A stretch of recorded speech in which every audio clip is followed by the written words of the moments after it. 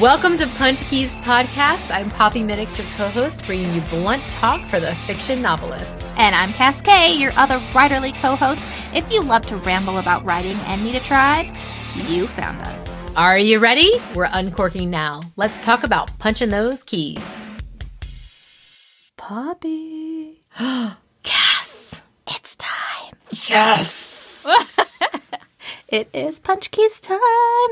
I love Punch Keys time. Oh, it's the best. It really is. And tonight's even doubly best because it's all about the antagonist.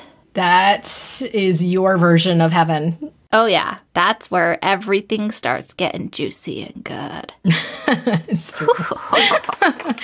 You can't really have a super juiced story without an antagonist. No, you can't. So let's just set some ground rules. Oh, I'm excited. Today. Okay, let's do that. I like that rules excite you. This is Some days. It depends on the day. Okay. So whenever I say villain or antagonist, Yes. I swap out the two back and forth.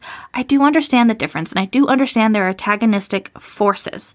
Yes. Sometimes the antagonistic force is like like the movies where there's a volcano erupting. Yes. I mean, the volcano is the villain, right? Which you would call an antagonistic force. So I'm not going to put villain, I won't correct you. antagonist, an It's cool. antagonist force in the right space. I'm not going to Mad Lib this exactly right all the time. Sure. But you know what I'm talking about. We're talking about, the push and shove that makes the protagonist have to work for what they want. Yes, absolutely. That's what we're talking about tonight. True. You asked me a question once that I think was hugely, hugely important. And you asked me about, how I introduce my villains. Always a good time. How do you introduce the villain? How do you know it's the bad guy? And that's a good question, too, because, like everything with writing, isn't there like a bazillion answers and a bazillion ways to do it? Yes, absolutely. There's two different types of introductions. There's the introduction where you know it's the villain stepping on the stage, and the sneaky one where you think it's just another character and you find out later it's a villain, right? Right, yes. I think if it's the introduction where you know it's the villain, it has to be something that makes an impression. Right. It's like whenever we're thinking about those first chapters when we're first introducing the protagonist to the reader. Mm-hmm. And I don't know about you, but that first chapter, only gets written 2 million times. And is only the hardest thing in the world because you have to grab everyone in that first chapter and make them attached to your protagonist and so much. Just a tiny little bit of pressure. No big deal. Yes. But I think that same type of pressure should be put on the introduction to your antagonist. I agree with you. It's got to be super important. All the things you think about with your protagonist, you should think about with your villain. Thinking about how the setting reveals, how the clothing reveals, how the speech pattern reveals, how the other characters in the scene react to them. Yes. All of these things are just as important and give just as much information and clues to the person for a villain as it does a hero, a protagonist, antagonist. Mm-hmm. And that's the story, right? The heart of our story is going to be with these two characters. It is. And you don't have a protagonist that matters and that is interesting unless you have an antagonist that is pushing them and pushing their morals and pushing their theme and pushing everything about them. I feel like you're the Joker right now. Right? Oh, is it my pose? I'm feeling a little more like, oh, shoot. No, your words, though, about pushing. Yeah, push. That's Joker's mentality and psychological thought in everything he does with the Batman is his job is to make him better. His existence pushes Batman to be Batman. That is true. I always find that one so fascinating. So many people love Joker just because a fun villain is engaging and entertaining. Yes.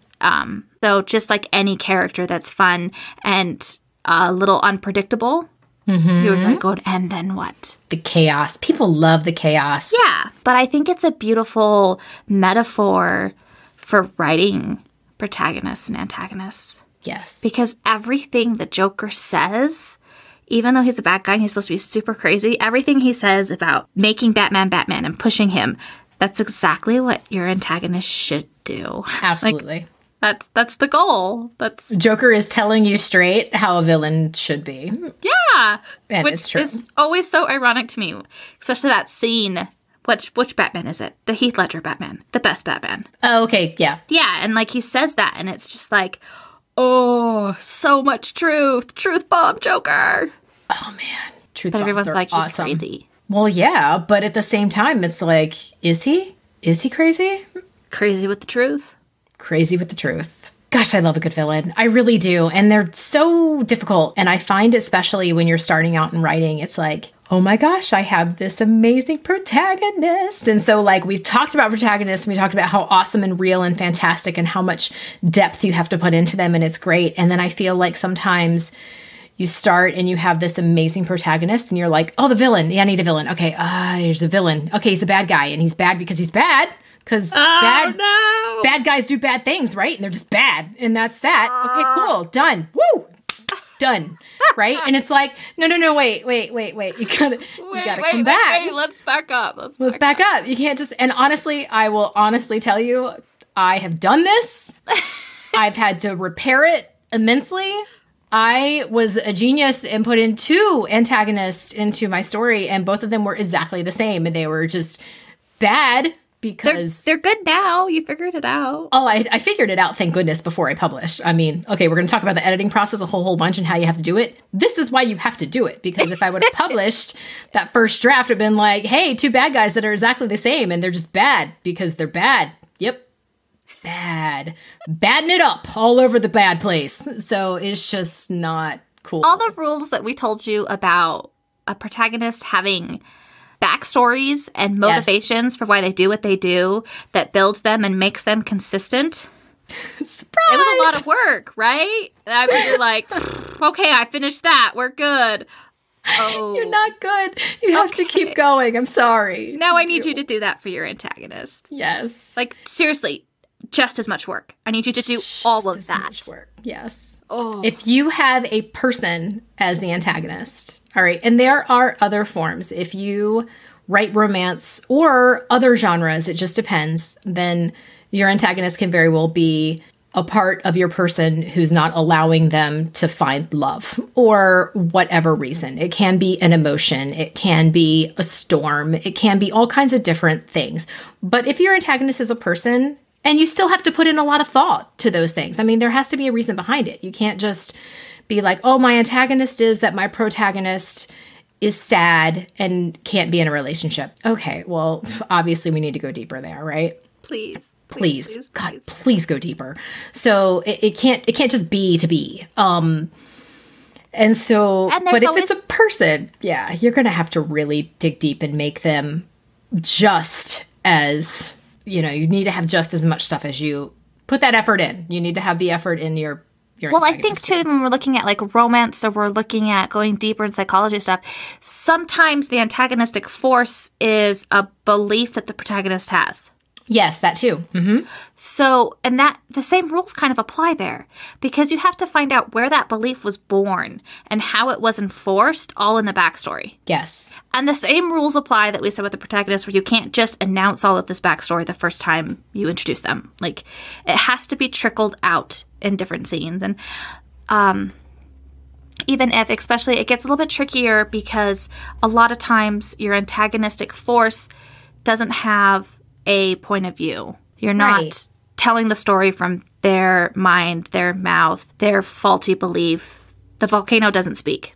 Right. And so you have to find ways to reveal all of that information, and it's really kind of fun. So, remember how I talked about, like, in the protagonists, I was like, oh, I find out my protagonist by learning about the theme and about the side characters and about the setting and the world, the lore in the world, and all of this teaches me something about my protagonist. My antagonist, one of my things, I found, I recently, about a year ago, I finished a book, and it was the first draft of it, finished writing it, and I got to the end scene, and my villain had a explanation monologue of why they did everything they did. Oh, that happens.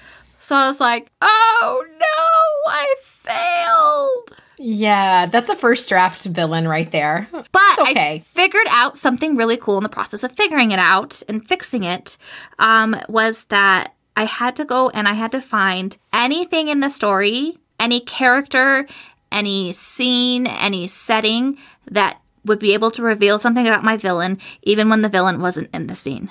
Yeah. And that was really fun because it changed dialogue between characters. Yes. It changed like the focus of some scenes, and I was able to like reveal so much about them without them in the scene. Yes. Which was super fun too. It's super fun. So that's another thing to keep an eye on too, is a lot of times your antagonistic force can have a presence without even being on the stage. Yeah, and that's huge. They have to know about them, or at least somebody does. To an extent, it just depends. There's all kinds of different, again, this is one of those crazy things where there is 1,000 different antagonists and how to get there, but you can't just pop them in and say, I'm the bad guy, and then that is their dialogue, and then they're bad because they're bad, and then you can't anything do this, about but them. Please don't ask me to read it for you. Right? Nobody knows anything about them, and then all of a sudden they come up and they explain, they stop, and their evil bad guy cape is fluttering in the wind, and they're like, "This is pretty purple." They're always black and purple. Yes, it's black and purple. And then, they ball their fist and they shake it at the sky, and they just tell everybody what their game plan is and how everyone is going to follow them and do this exact evilness that they have done and they've decided is going to happen in the world because just for reasons. So this is not a good villain. Please don't make that villain. There needs to be a creep factor. And in my personal opinion, I love a villain that could almost be a book boyfriend or girlfriend. If I am like a little bit in love with a villain, I'm like, yeah, what in the world is going to happen? Because I'm almost on your team. I am so close to being on your team that I would think about going to the bad side. Like, I'm going to out you a little bit. I think you crush on villains. I do crush on villains a little bit. I don't think I've had a villain you didn't crush on. That is true. Your villains are super awesome bad guys, and they're so creepy, but at the same time there's just some charm factor to them that just strikes the right chord, and that is that I love a charming bad guy. He eats people, but he looks really good while he does it. Poppy's like, not that he looks really good. It's the dialogue, woman. It is that like it's the way that they handle things, and it is the backstory, and it's like this, it's the charm factor, and it's the way that they are able to like deliver the fact that, yeah, okay, this needs to happen. And it is not the ideal situation for a normal populace, but here's why it needs to work. And if they sell that to me, if they sell to me why they are evil, and I'm like, that's okay, I kind of freaking get that. Like, I could understand how this happened and how you think it needs to be better and how it could be better under your rule. All right. I'm almost in. Okay. So then you have your protagonist to be like, no, wait, that's a bad idea. And here is why. And I want this, like, I want to sit and I want to watch this whole debate flourish through your book. Like, I'm all about that. I want to be like, okay, all right. So like, all right, protagonist got me back. Cool. All right, I'm good now. The bad guy's the bad guy. All right, I'm back. Poppy is not a loyal reader. She's going to hide sides. I am not a loyal reader. And then I'm like, okay, she villain is a walks love back triangle's in. worst nightmare. She's like, team who? Can I be team both? What? I know. How about team everybody? Sweet. So, and then the villain comes back in and I'm like, oh, back on the scene. Okay, what you gonna say? And like, I want those moments where I can't decide. I cannot decide whether or not, what t-shirt am I gonna wear? Who am I hashtagging today? I'm not sure. I love those books. That is good writing. And that's a charismatic villain. I think those are the villains too that they're the villain. Yes. When from the moment they step on, there's no questioning. Instead of the slow reveal that they're a villain. Yes. Which is also fun. I like that one too. I do like that sneaky villain where you're like, okay, there's something just maybe a little bit off. I'm going to ponder that one a little bit, but they're so nice. Like, they're cute. I mean, things they're supposed to be doing, right? Mostly. I think that's right. I mean, she has like a dog, and that's like a hero right there, right? The chick who's got the dog. And she's complimenting the protagonist and saying nice things. I mean, she's asking her a lot of questions, but she's complimenting her answers. Yeah, I mean, it okay, logically, this all adds up, and then all of a sudden it's like, oh, and stuff starts snapping into place, and you're like, oh, I love those. I will read that until 3 o'clock in the morning when I'm supposed to get up at 5. And I will be mad at you, but I will also want to hug you too. So I think one of my favorite villains is the super intellectual smart villain. Yes. Those are really fun. I mean, to the point where the darkest hour in the book, the point where everything's going wrong and bad and just crashing down, it just seems impossible for the villain not to win. Not because of circumstances, but because they've thought of everything and they are so smart. They're so prepared. They are so prepared for this moment. Yeah, and they're smart in how they argue it and why they're doing it and their dialogue and I love me some intelligence. Yeah. I do. Yes, I do like that as well. I also just like I like chaos, man. I really just love those characters where it's like there's part of you that is them. Like there's part of them you see in yourself sometimes where I'm like, those moments where you just like sometimes wish that you could just take a chair and throw it through a window. You're not going to do that because you're a good person and you're just not. But your antagonist is going to do it for you. Because they are just like all over the place and they just do not give an ever-loving crap. And it's just like, I really relate to tantruming villains sometimes. It just depends. You do like a tantrum. I really do. I really love a tantruming villain. So I think it depends on what resonates with you. But I think the biggest part is just, I want to be sold on why. Which goes back to the same thing we're saying with protagonists. There has to be a backstory built. They had to have a reason for what's motivating them all before page 1 starts. Yes.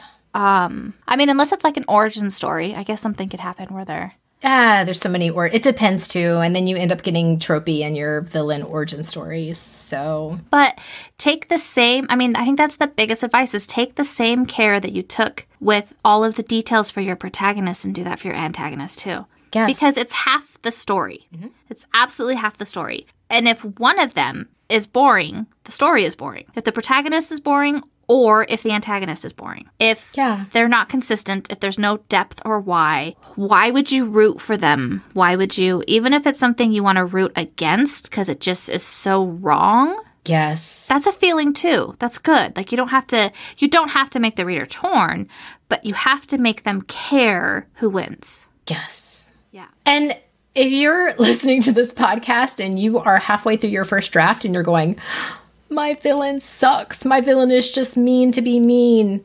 Seriously, just keep going and finish. I swear it just go back. Make sure that you edit and make sure that you edit them correctly and you give them more of a backstory. They might just be a placeholder right now. They might not even have the right name. I mean, just get it down and get your story down and then really make it flourish. It's okay for that to happen sometimes. That happened for me. I mean, I really did have these like placeholder villains where they're like, evil, that is me. And then I had to go and be like, okay, but why? But why? Okay, edit number 2 and 3 when I was just figuring out things. I'm like, but why are they so angry? Why are they trying to take over the world? Would they even have the capacity to do that? So, what's the different motives here? And, that comes with time. That comes with thinking it through and really getting stuff down. Well, I really like the advice, too, of keep going. Because stopping and going to fix it and redo the beginning with the motivations. When I was talking earlier about, okay, so I had a whole first draft and I had a villain monologue. I was able to step back and look at the whole piece because I had the whole piece there.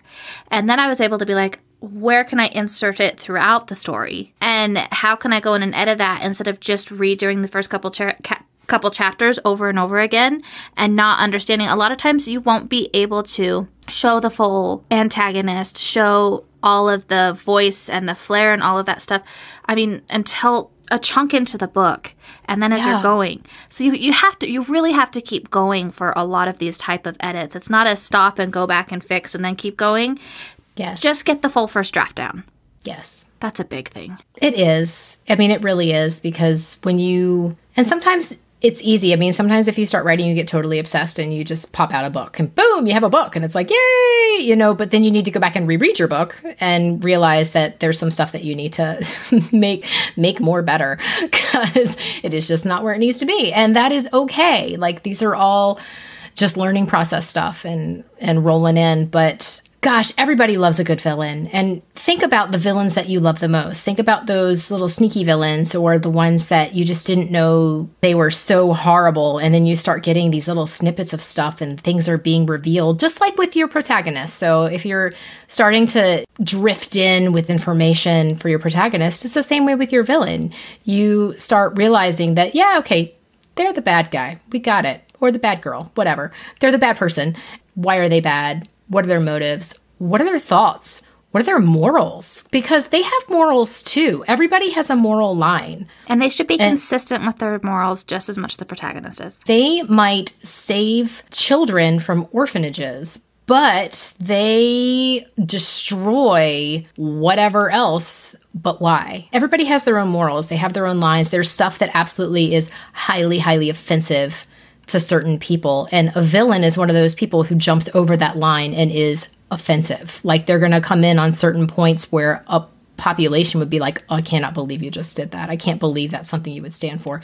Tell me why they stand for it. I think too, and not just looking at movies and literature and TV shows and all the different entertainment mediums we have, history has some phenomenal villains. Yes. And the ones that just snuck in and people didn't even realize it, or they realized it too late, or it just kind of happened and they were so charismatic that they just got caught up in the moment. And it became this mob mentality. Really intrigued by villain motivations and what creates like actual living among us, like, I don't know, Hitler or some serial killer or whatever. Yes. You will be able to find information about how they were raised and their life story. Yeah. And that can be super eye-opening to see how those type of mentalities and personalities can form so in a believable way. Yeah. Because you're looking at it can be absolutely terrifying, but honestly, that really makes a good villain too. When it gets creepy, oh man, that's good stuff. I think, I keep thinking we're talking about like sneaky villains and I keep wanting to say, like, one of my favorite villains, but I'm afraid I'm going to, like, ruin information. It's from a movie. It's called Pet. It is a horror movie, and it is, like, I don't even want to say what type of villain it is, because I don't want to, like, ruin or surprise anything. You know what? I'm just going to say it. It's one of those where... Okay, spoiler alert, everybody. Spoiler alert. If you're going to watch Pet, hold up. Let's just skip, okay? Okay. Well, got that clear. You're not going to guess the ending. Nothing's what you think it is. That's super cool. I love stuff like that. And you're so on board for what's happening, and it's so clear, and you're so, like, I just sat there stunned at the end. And that's the best. It all made sense. I just left the most beautiful cupcakes everywhere. Yeah, and I was like, holy shit, what just happened to my brain? That's awesome. Now I need to watch that. A beautiful writing experience to see how the writer expressed these characters and slowly peeled away layers and the impressions you got from them and the things that you assumed. It was really, really good. And so stuff like that is really fun. And there are, throughout history, most of the biggest villains that are in history books have convinced thousands of people, hundreds of people or whatever, to follow them, to do horrible things for them, to believe in them. They were charismatic, or they had, and how that happens, why that happens, and the mentality, understanding that and researching it gives a stronger belief of reality into your fake world. I completely agree. And I know it's a fake world, and maybe they're like shooting fireballs and have magical swords. But at the same time, the purpose of your reading is to fall into a world and have it be real. I mean, that is your reading / imagination working together to create this experience. And that's what's so cool about reading, is that you can find a different perspective where you would never live in a world where there's fireballs flying through the air. but you are right now because you're reading it, and it has to be real, and you can't drop out of it because your villain's just the bad guy. You want to sell that shit. So, well, and even though it is a fantasy world or a world that doesn't exist with people that aren't real, if there's not a logic and consistency to the character and depth, it's not believable. Right. And it's this crazy thing, because we're going to be okay with dragons and fireballs, or we're going to be okay with, I don't know, whatever crazy scenario you give us. Yeah. But give us a person whose makeup isn't consistent and doesn't make sense. We're like, nope, I'm not believing that. I believe a dragon, but that crap, no, thank you. I know, right? Yeah. It's so true. And I think that's genre specific too. I mean, if you're going into a world of dragons, obviously you are all about knowing that dragons are going to be in that world. So that's cool. But if your humanizing qualities are not human, oops. Yeah, and there has to be humanizing qualities to some extent, even if you're writing sci-fi and aliens, because the reader needs to identify with something. In order to emotionally connect and care to what's going to happen, they have to identify with something, or they have to completely understand why they don't identify. A complete contrast. Yes. Which is that's a tricky line to play. Gosh, it is. You really got to sell that in such a... You really got to sell that. And it's... I don't have any advice for that one. That's just hard. Some super character development where you really fall into that world. I'm trying to think of like anything that really does that. And I think deep horror can be, some dark romance can be. I mean, but I think everybody has that line where you just can't cross certain things because it just hurts to do so.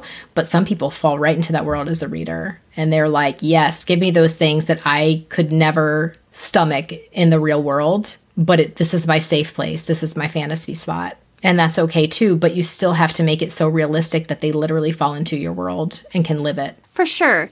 And I think that's where you can also play with a lot of gray characters. And yes. So, which is a good point, too, because I did want to mention with gray characters, obviously, we talked about your protagonist needs to have faults and weaknesses. Mm-hmm. Your villain needs to have strengths and relatable qualities. Yes. It can't all be... They choose what repulses everyone all the time. That's why they're the bad guy. They hurt and kill people. If you want a villain that is charismatic, that is engaging, that does make the reader be like, oh, they're back. What happens next? Yeah. There has to actually be things that are relatable about them. There has to be strengths. There has to be good qualities entangled with the really bad stuff. Yeah. That makes you realize, okay, you have to lose, but oh, I'm sorry, you have to lose. And so, gosh, muddy up your protagonist and I guess like sparkle up your antagonist. I don't know. I didn't come up with a good one for this. I'm literally picturing like a good one, rag where I'm just like shining up a butt till it sparkles. I don't know why it's a butt, right? But it's a butt. So that's cool. a thing. Make it sparkle or something. Yeah. It's true though. Everybody has to be realistic. And to be realistic, you have to have qualities that make sense to people who are reading. And there has to be a sell quality to it. Whether they're charismatic, whether they're totally not charismatic, but their mission makes sense. That's always a creepy factor for me. That really brings the creep out when you're like, oh my God, he's evil, but I get it. I might secretly join his team. Don't tell anyone. Right? Like, oh, what's going to happen? Because I kind of want to put on that hashtag t-shirt right now and I shouldn't. I shouldn't because I know it's not right. But like, oh man, like it makes sense. Yeah. But so here's the thing too where I think the protagonist wins out in the end. And this is why it works. Is because in the beginning of the story, your protagonist has a lot to learn, right? And we talked about how they have to have that arc where they should be different in the beginning and the ending. Mm-hmm. And so usually your protagonist is going to be more faulty. It might be even matched whose side you're going to be on. Mm-hmm. But as they learn and grow and become better and stronger and have this beautiful arc, ideally your antagonist does not. Your antagonist kind of holds on to these same faulty beliefs or and they are sticking to their guns. Motivations. Yeah, they do not learn, do they not grow. They cannot move beyond it. They are a dog with a bone and they cannot let it go. Right, which is why they have to lose. Yeah, so I think sometimes, too, what can happen is the beginning, there's like a... And that's an interesting way to show growth in the protagonist as well, is how much they vary from the antagonist throughout their arc. Oh, yeah. That's good stuff, too. Yeah. So it's like two brothers that came from the exact same background and stuff, but like one went Oh, Loki and Thor. So like stuff like that. I mean, granted, they're not the same, but it is like that. And, There's they sort of came from the same thing. And there's things where you have a hope and you can see because they both are like, okay, well, look at how much Thor is changing and growing and becoming. So how is Loki going to change? Oh, he's not. Oh, he's just holding to that. Okay, although there is a new Loki movie where they might challenge that, but we'll see. I am not lying. I am so freaking excited. I can't even stand it. That's gonna be. I'm just gonna put on my hashtag Loki shirt right now. That's one of those villains like the Joker, though, that is entertaining to watch. Yes, they are chaos. He's got the intelligence too, but they're fun and charismatic and funny, like a funny, witty villain. Yes. Steals the damn stage, I'm telling you. Oh, man. Every time. In all the right ways. I'm so glad they lose, but at the same time, I'm so glad they were in the story because it would not be there without these amazingly entertaining antagonists. Oh, God, I love a good entertaining antagonist. Which should bring up the point, and now it makes sense why we have to put as much backstory and effort and development into the antagonist as we do the protagonist. Yeah. Because you thought it was going to be so easy to just go write a story and vomit it out and you're done, right? Right. That's funny. It's true. But man, it's so rewarding when you get it done and when you hit it right and when you're just like so excited to just share that. It's just the best feeling ever. It's so worthwhile. And when you nail that, when you actually develop and you think of something new and you're brainstorming with your tribe and you're like getting it, it's like, I got it. And then you put them in and they are phenomenal. And everybody's like, you get those gasp moments and you get people texting you like, I can't believe you just did that, Poppy. And I'm like, thank goodness I win. I have won this day. I have. It's like just the best feeling ever is when you get that right. Man, I love both the antagonist and the protagonist. And I think one of my favorite, even a trope, I guess, or genre is you end up with like adventure antagonistic forces. Nature is such a fun antagonistic force. Bears. The ocean. I think nature's a great one, too, to talk about and how it makes it easier to see, but I think it can apply to all villains, but it's easier to point out the patterns with nature is the tension that an antagonist offers to a story. Yes. I mean, sure, you can have lots of other tension or awkward moments or clumsy characters, but that's different. Like the tension of your protagonist wanting to go for a goal and your antagonistic force stopping them. Yes. The way they stop them should vary. When they're going to stop them shouldn't always be predictable. How it's going to stop them. And you can really play with that a lot with nature. And I'm going to keep saying volcanoes, but I don't know. Dinosaurs? The mountain. There's a movie, and honestly, I watched it probably 2 decades ago, and I can't think of the name of it right now, but it might have been Everest, where they're climbing. And it's like the antagonist is the exact thing that they're striving to conquer. And it's like, holy moly. And the tension from that was just absolutely intense. With the ropes and everything that this mountain was putting against and the weather. And it was just absolutely the most scary, thrilling, terrifying thing because you can't really like deny nature. I think all movies like that where they're fighting against something natural happening, some part of the world falling apart.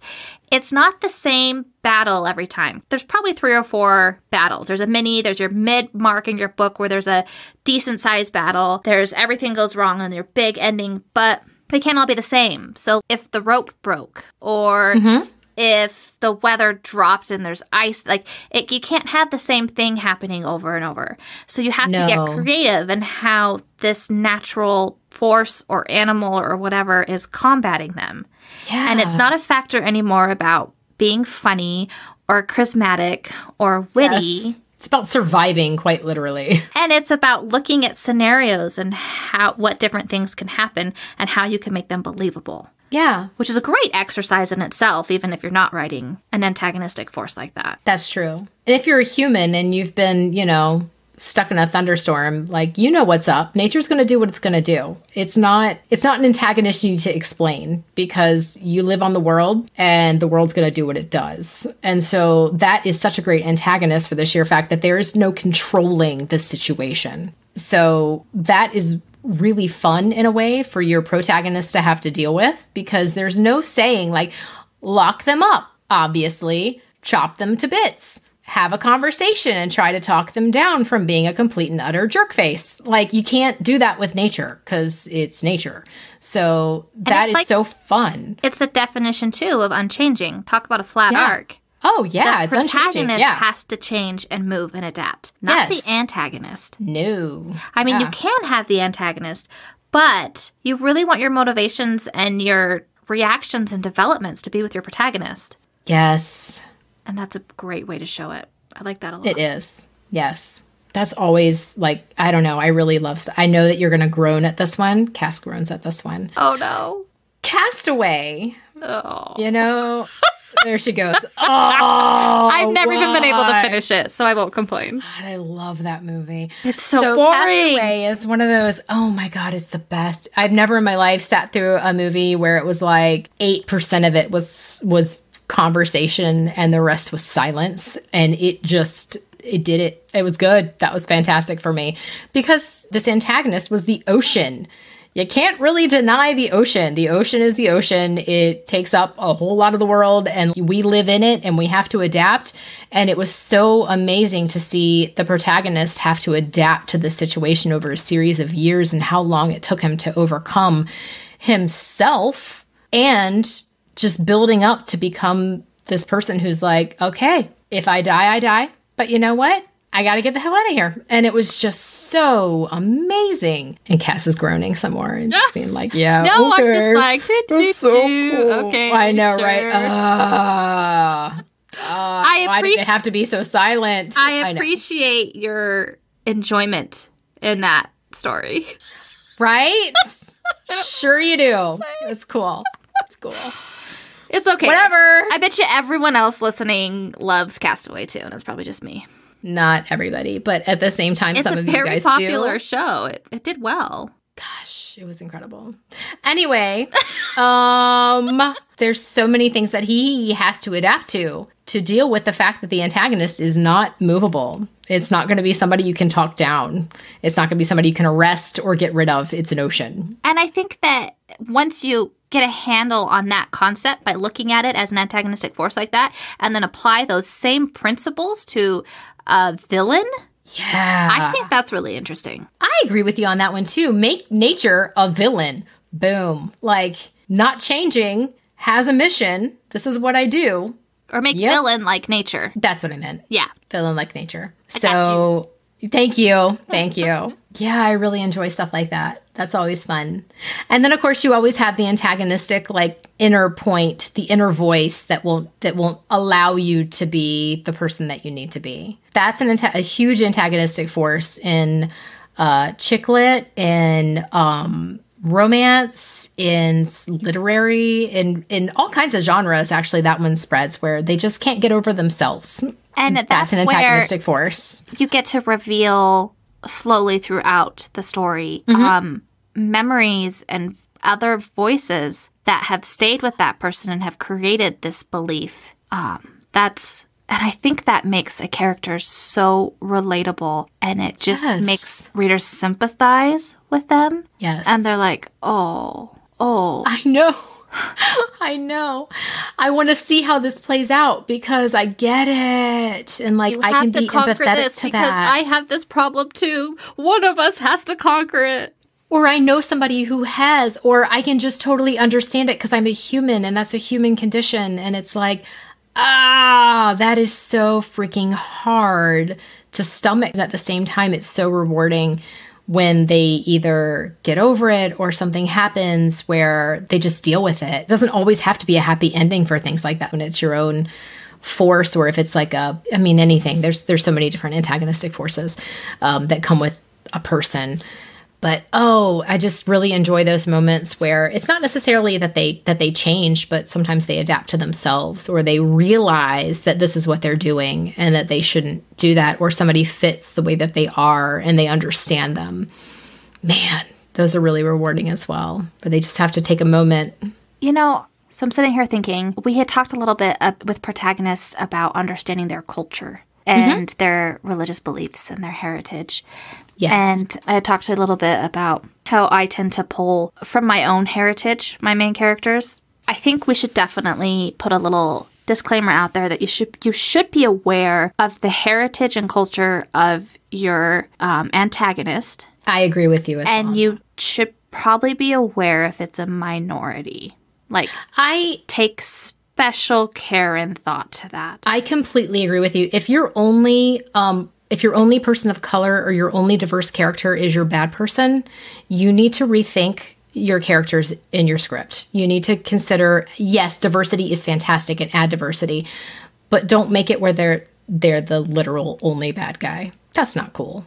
No, it's not. And you have to think about that too. Are you villainizing a group of people? And if you're not, then it shouldn't matter if you change out culture, sexual preference, skin color. Yes. I mean, all of that stuff. It shouldn't matter if you swap it out if that's not the core reason of why they're a villain. Right. And so that's something to look at too. I always try and look at, I don't know why, but I'm always drawn to female villains. I think female villains, because it's not typical, because it always ends up being this dude who's the bad guy because he's strong and he's mad and it's like he wants to change the world.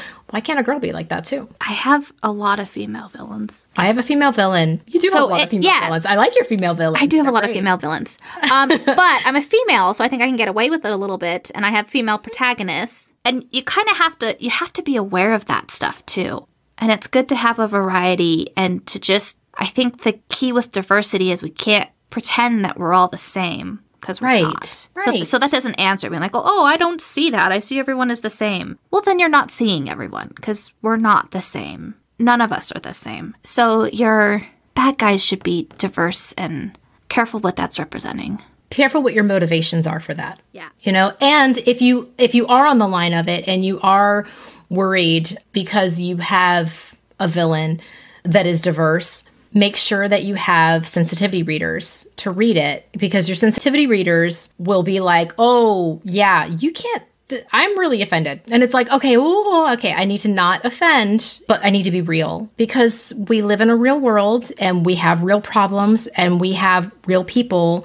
We have diverse culture depending on where you're at. Everybody has different locations. But if your bad guy is a diverse character and that's your only diverse character and they're just a bad guy because they're angry about being diverse, that is a giant issue. And that is just no. So make sure that it's because they're a person and because they have real motivation, not just because they're deaf or blind or a person of color or anything like that, or an old white guy.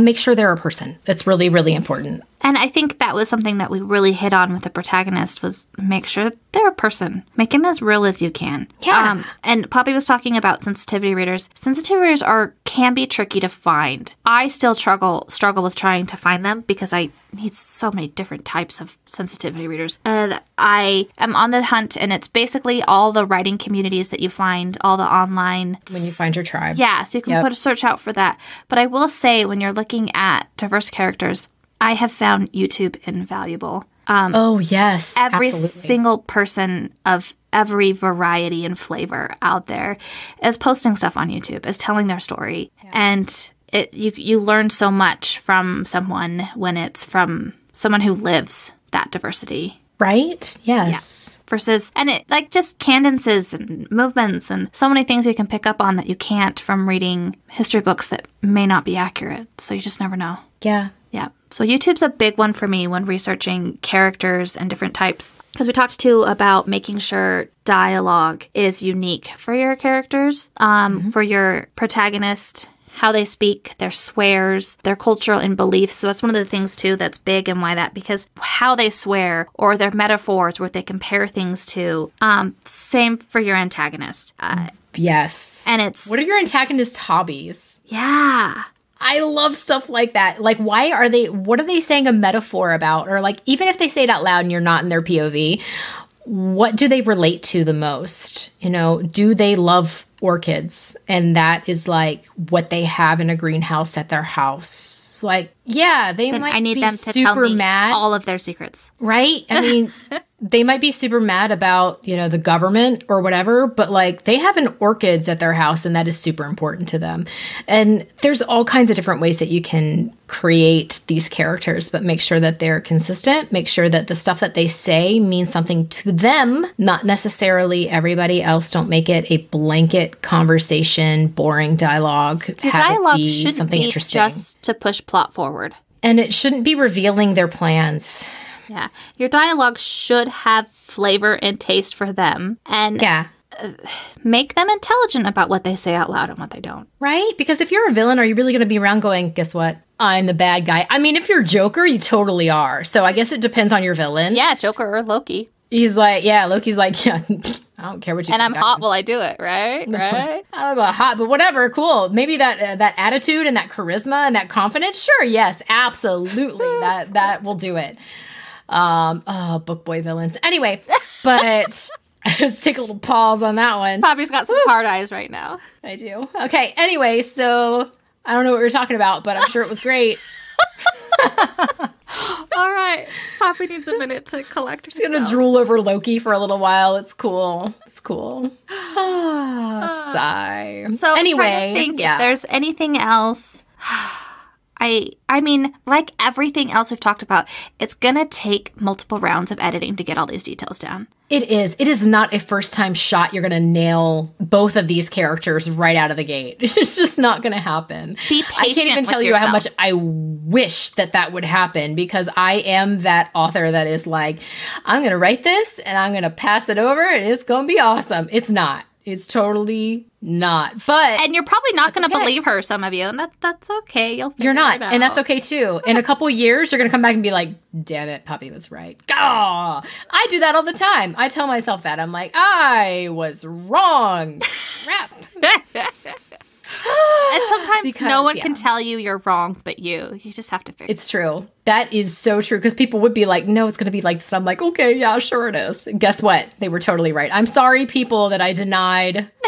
I'm sorry. And that's right. okay if you think that we're entirely wrong on things, because there's a high chance that we probably are on some things. It's possible, yes. I mean, as long as you keep this is our writing, experience. if you keep writing, you win. That's it. Keep writing, finish your work so that you have something to work with. I think that's the most important part, is that you can't have a story to work with and to make better unless you actually have a story that is complete. Don't stop. Keep punching the keys.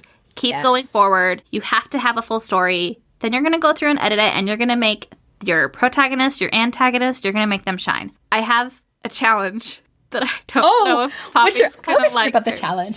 Oh, no. Okay, what's your challenge? So since we know what Poppy stays up dreaming about at night, I want to know what you stay up at night dreaming about. Give me villain crushes.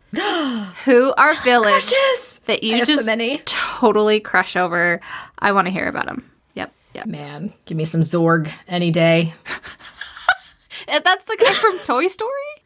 No! Oh! That's the guy from Fifth Element. Oh! Zorg from Toy Story? Isn't that who Buzz Lightyear battles? I have no clue. It's yes, possible. I have kids, okay? If it is Zorg, it is totally from the Fifth Element, which is just the bomb. It is a good bad guy. movie. Zorg is the bomb. Okay. Okay. But he's totally a bad guy. He should not rule the world. It's cool. It's cool. Give us your villain crushes. Keep punching the keys. It doesn't matter if you're doing everything differently and however you want, and you think everyone else is wrong or everything's right and it's too hard and there's too much of it and you can't get it all. I don't care. Just don't stop punching the keys. No, keep at it. Keep at it. It's going to come together. We absolutely promise. Just keep going. Keep punching the keys. Keep putting down your work. Finish your stuff. It's going to be great. You got this. Thank you so much for hanging out with us. And if you liked this episode, please subscribe and give us that clickable 5-star love. Got writer questions or feedback? Reach out through our website. And until next time, make sure to punch the keys.